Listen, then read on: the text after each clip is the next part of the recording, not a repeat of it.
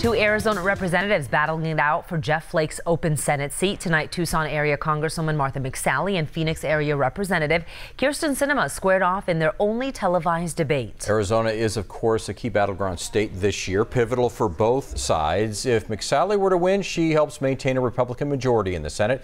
If Kirsten Sinema goes on to win, it shifts Congress a little further to the left. The biggest issues here in Arizona: education, immigration, and of course, health care. So the reality is that Arizonans are worried about losing access to this critical coverage, and Martha voted to take that protection away.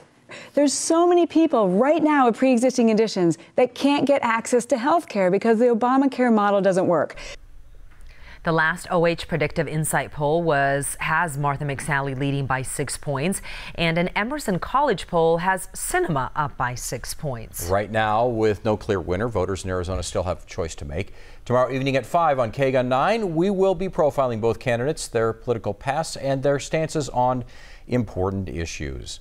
Well, more than 500,000 people are registered to vote right here in Pima County. The recorder's office says 557,000 people are registered to vote. 214,000 of those registered as Democrats, 165,000 as Republicans, 175,000 people aren't registered to any established party. PTSD